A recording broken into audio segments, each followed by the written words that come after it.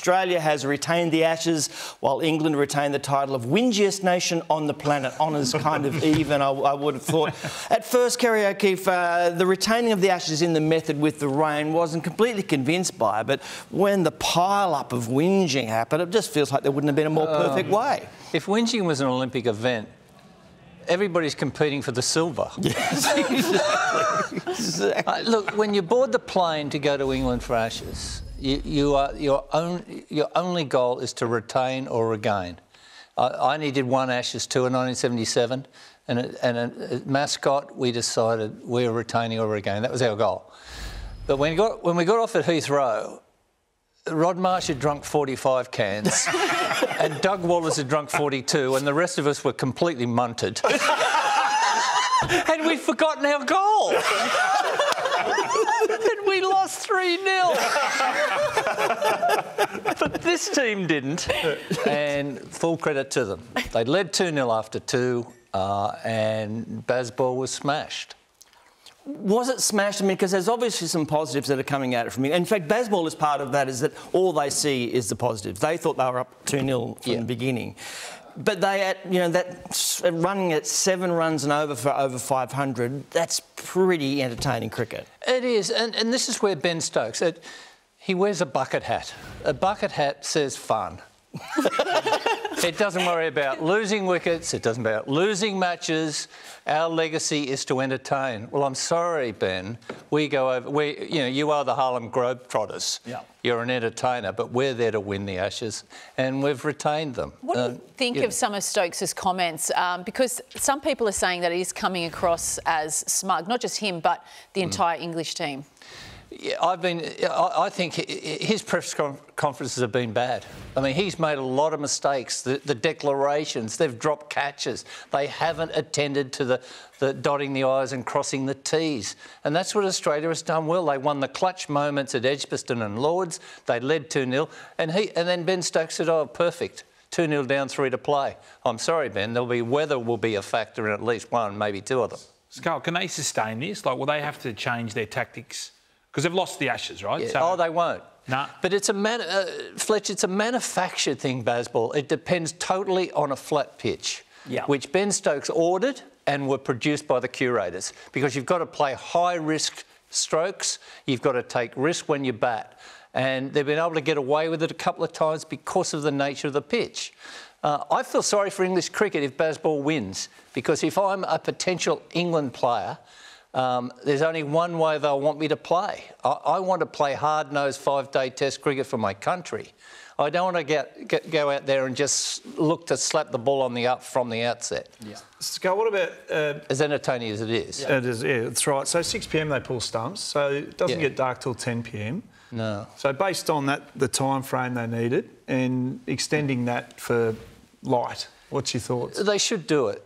Ben, because, slow over rates are the bane of Test cricket. Australia's been fined, docked points in the Test Championship.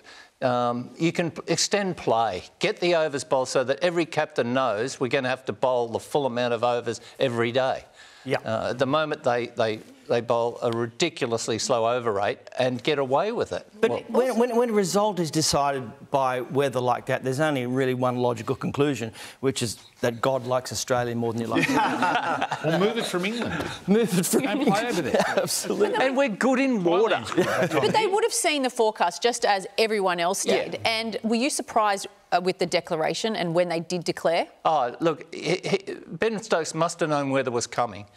Lunch day 3, they led by 189. He said, we'll chase in 4th innings. We don't mind that. He had to have a real go at Australia that afternoon, but he was enjoying Johnny Bairstow bashing us up. So he extended the lead to 275, only took 4 wickets that afternoon, which was 3 short of what he might have taken had he declared at lunch. And, of course, rain then became a factor. But we're good in water. I mean, 17 gold medals at the last Olympics, 15 in the water. The moment water's around, we're winners.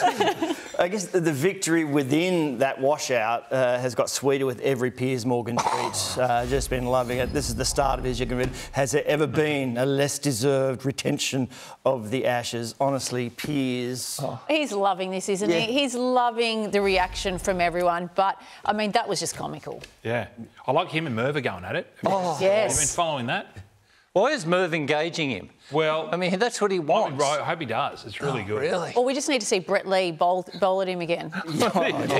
No, even worse, he has to sing. Like Bollywood, he has to sing all that. So that would really up front of 6 and out, that would be great. Pat Cummins didn't have his greatest test as a bowler and as a captain, really, taking catches away to patrol the boundaries. England, of course, were plundering them, as we expect, going at 7 and over. Make those moves and suddenly the ball goes to exactly where your fieldsman was. What did you make of it? Because there's quite a loud clamour now around this, isn't there, about Pat Cummins and his position. It's the old thing about the fast bowler being the captain.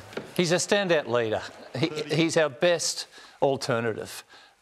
He's a statesman. He's orchestrated the culture of this team. The only alternative is Mitch Marsh, who could captain. Good bloke. But not a lock in the team and injury prone. What about someone like a Travis Head, though? Yeah, I don't see leader there. Pat is the best alternative. The thing is, 90% of Test captaincy is routine. Yeah. The other 10% is made up of man management, working out strategies and tactics when it's going against you, which Pat is learning but isn't good at, and being able to use your spinner appropriately, which he's still not very good at. There are aspects of his captaincy which need attention, but he is the best option. So based on that, what needs the immediate address in terms of what he's not good at? Well, those fields that were set on day 3, he did have a shocker. Yeah. I mean, Ian Chappell would say, I don't set fields for bad bowling. And it's a mantra that should carry on to today. I know that was 50 years ago. He set fields for bad bowling and Australia bowled bad. Yeah. Instead of setting a field which Australia, through Mitch Starc, Hazelwood and himself, set 2 or 3 slips in a gully, bowl full and pack the offside. And they'll nick, and they have done for years. They've been the base of our victory for so long. Suddenly we've got 8 men on the boundary and we're bowling half trackers. I don't get it. Will be David Warner's last test in England at the Oval, but according to former England captain Michael Vaughan, the rumour mill has both he and Steve Smith finishing their test careers at the Oval. Here he is on Fox Cricket's Ashes preview show. The whisper was, and I've no idea where they're getting this whisper, but that Warner, if he plays at the Oval, it'll probably be his last. Again, I'm not too sure where they've got that. And quite a strong whisper was about Steve Smith, that it could be his last time out for Australia at the Oval as well. Again, I've not seen that personally. Fortunately, we have our David Warner correspondent. Well, I think that's just Warnie trying to get a headline. Yeah. If David's going to retire, I haven't heard anything, but I'm pretty sure he made it clear at the start of the series that if he can and if he's playing good enough cricket, Sydney will be his last. So I thought that he put that to bed a month or so ago. In regards to Steve Smith, who knows? He's one of those players that plays one series at a time. He never alludes to too much in the future. So who knows? But I do know that he probably won't play another Ashes tour away. He'll be 38 by the time that rolls around. So who knows? The English crowds have been beastly to him and Steve Smith for 4 or 5 years now. I'm very interested in the reaction at the Oval when they both walk off for the last time in England.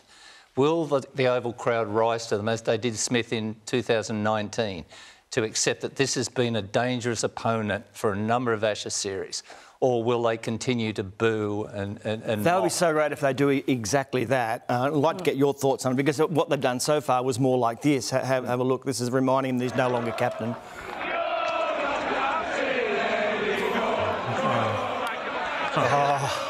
Right, are they as nasty as Lords at the Oval? They're a mocking crowd, aren't they? They're no, like the members. We saw those hyphenated dudes come out and... Yes. Are they as... No, I mean, the alcohol reigns at England cricket grounds and they disrespect the opposition. It's a soccer crowd. It's not the Barmy Army. It's a soccer crowd mentality there now. And that's why I've been so disappointed in the crowds. They've mocked Steve Smith forever. They sing songs like, "We saw you crying on the telly." Yeah. They give Dave a hard time. Does that affect him, Candice? No. No. To Dave, no. But I'm sure some players it does. We've seen Mitch Johnson in the past when they sung about him. Yeah. It got into his head. But with David, not so much. And David tends to play around with the Barmy Army and things like that. But the stuff that I did notice was the Barmy Army of the past used to be really clever in what they used to sing and it was really quite amusing. Now it's kind of just a bit long in the tooth, a little bit boring what they're singing. We've heard it all before. Come up with something new. Yeah. Does he give you an insight into the game plan of sledging? Like, does he say, these are the 4 that don't respond to a good sledge? Do you know internally from an England perspective? No, I don't. But in regards to Dave, I mean, he cops it everywhere he goes. And so what he's found, he just plays up to the crowd. So I think it was Edgbaston, he went around, you know, he goes on the boundaries and plays up with them and they applaud that. They actually like when he gets involved and sort of gives them a bit of banter back. But every player is different in regards to how they deal with it and if it affects them or not.